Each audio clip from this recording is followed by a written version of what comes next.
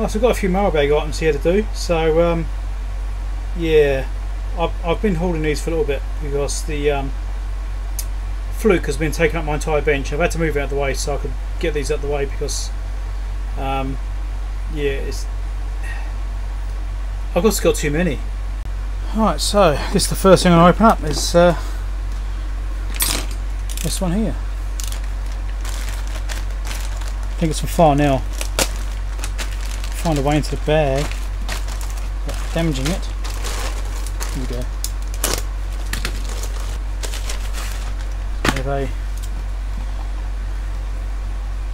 little catalogue. Have to have a look at that. Could have stuffed in the bag a bit better, but anyway. It's always interesting having local catalogues when you haven't seen one for a little while.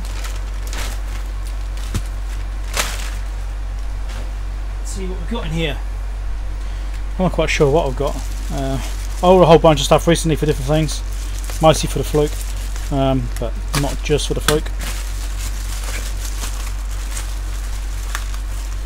How much packaging is there? This is ridiculous. Okay, come on.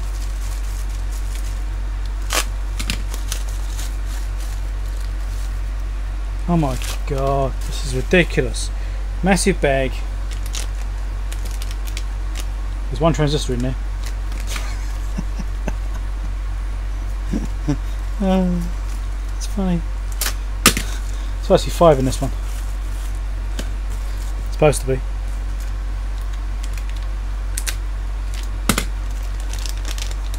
Yeah, there is. Oh my god. Right, so there's 5 transistors in there. 2 in 5322, and this is a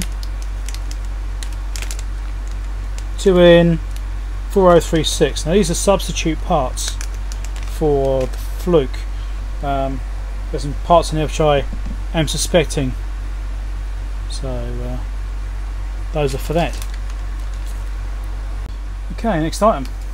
No idea what this is. So I've got a whole bunch of stuff here which is horrendous. If you like mailbag videos, remember to subscribe and give us a thumbs up and you know, a like on the video, maybe, in order to help publicise it a bit more and give it some more visitors and more people can enjoy it too. If you don't like them, then give it a thumbs up anyway, because somebody else might like them. Right, people do like these videos. Let's see.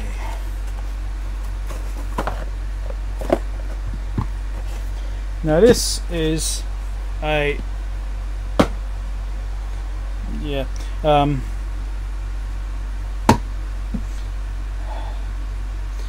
mini Variac.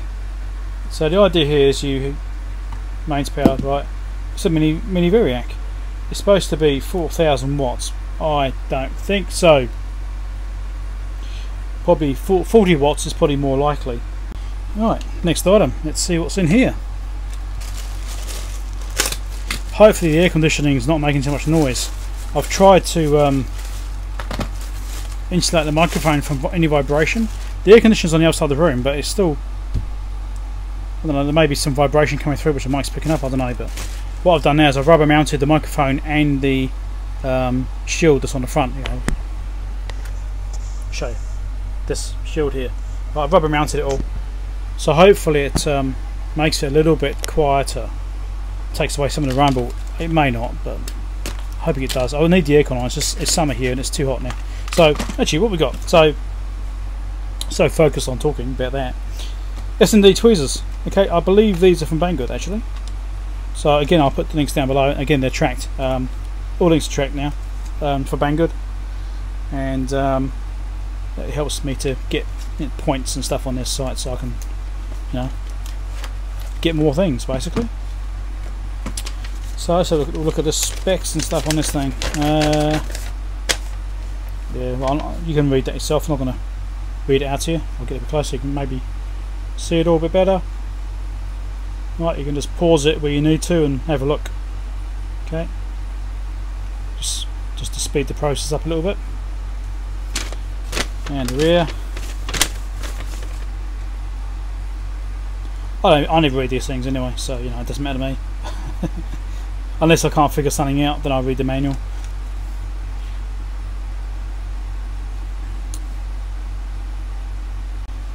Okay, so the next thing is from RS Components. So there's a good chance that this is capacitors. You know that goes, don't you? Eh? So let's have a look.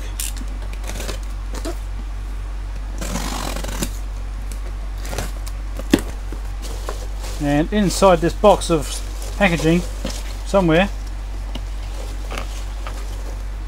you're kidding. You're bloody kidding me. All of this for that. It's capacitors anyway, so. But look at this packaging, just for this. There's nothing else in there. Let's check under the flaps in case something slipped under. But no, nothing on that one. Nothing on that one. Yeah, all that packaging. Just for these. That's a bit extreme. But hey, it's free postage. I shouldn't really complain. It's just very wasteful. It's more stuff I have to throw away. So these are obviously axial capacitors. These are for the Fluke 5200A, which I'm in the process of repairing, which you must know about surely. 22 UF 40 volt. So I need some more 22 UF. I think this was for the AC to DC converter section, if I remember rightly. So anyway, what's next? Okay, so next thing, I've got no idea what this is. What's that say? Prism. Oh, right. Oh yes. I watched a video not long ago. Who was it? Was it Cody's Lab or? I don't think it's AVE. Not Cody's Lab. Who was it?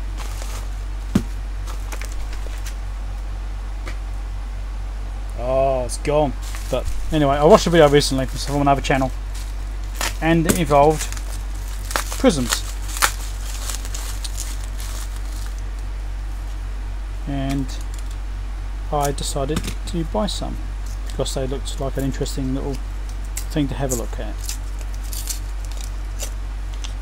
There you go, so there's two in there. Right, so these are supposed to be 40 ones. There's a little chip on the corner, maybe that's what makes it 40. But yeah, what are they called? Dichromatic or something? Dichroic? Someone had a video on these things. I just need to remember who it is.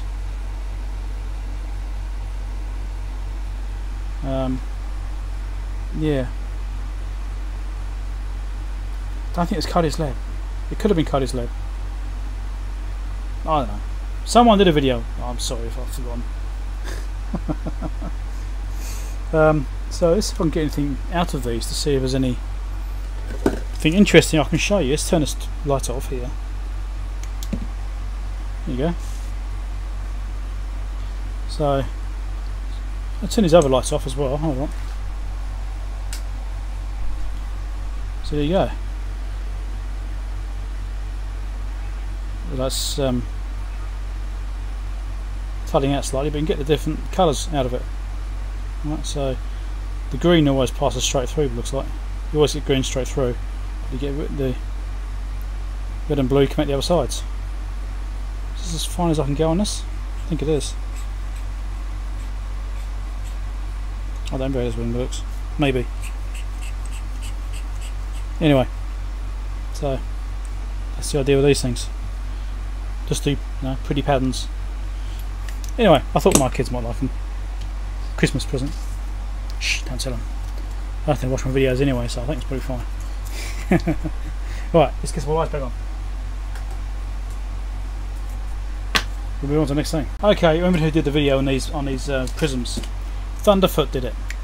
Thunderfoot. Yes, that makes more sense. Okay, so Thunderfoot did a video on these things. So if you know this channel, go and have a look at it. If you don't know of it, go and find it. It's pretty cool. Right, next thing.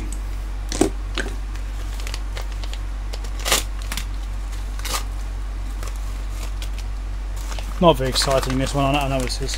These are just some LED bezels. 5mm LED bezels. I think they're all 5mm. Oh, there's some 3mm in there. Alright. Some 3mm bezels there. 5mm bezels here. Always handy things to have if you're doing projects and building things. I had the issue when I was building my power supply for my lighting system. If you haven't seen that video, go and watch it. It's, I don't know, probably about 6 videos back or something. Did it a couple of weeks ago. But when I was building it, I didn't have any bezels to mount the LEDs, so I had to glue the thing in. So I've got some bezels now. That's all good. Okay, next thing.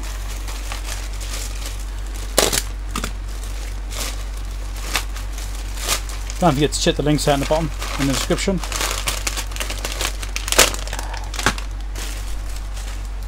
A couple of USB extension cables. I don't remember where I purchased these from. They might be from Banggood, they might be from AliExpress. I really don't remember. These are USB 3 cables, right? Not USB 2. Well, it doesn't seem to say it on there anywhere. But USB 3 is the blue connectors, and if you look in there, you can probably see it. Right, you see the pins in there, hopefully. Right, so these 500 centimeters. Sorry, 50 centimeters. Yeah, half meter. 2 half-meter cables. This I got these for my one of my backup drives to plug in the computer, because it's only got really short leads, about that long, and it just reaches. So I want to stick this on, make it a bit easy to deal with.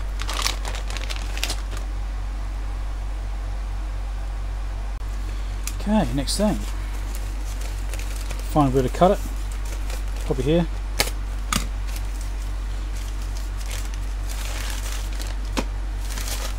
Oh yes, that's right. Now, I discovered the other day that I can't find my anti-static wrist strap.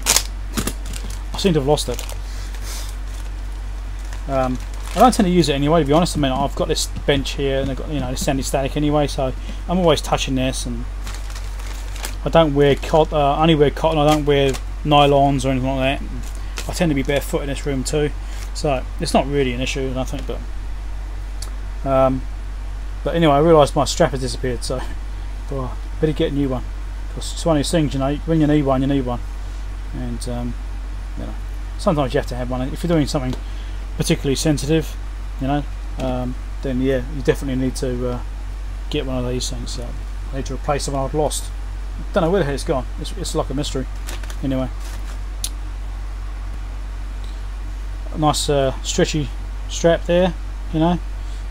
That's alright. It's got a little latch there, so if you need, once you've got it set, you can just latch it, so you don't need the full length. That's fine. Let's stick the thing on. All good. And then also you got a ground plane thing there, and core clip and a 4mm clip as usual. So I'm going to plug that straight into like my power supply, for example. That's grounded, you see, and I'm grounded. All good. So yeah, I actually had the strap, well, the cable, just not the wrist strap.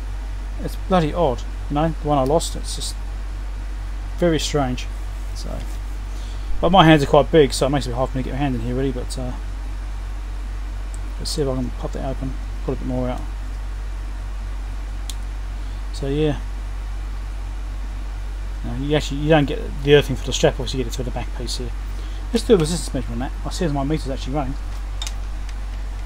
and we'll see what we get.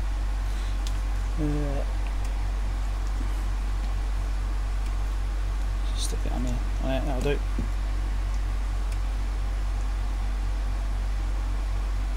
Yeah, 1 meg ohm. 1 meg ohm resistance. So yeah, that's fine. Just has to be some kind of earth path without being a direct short. So that's all good.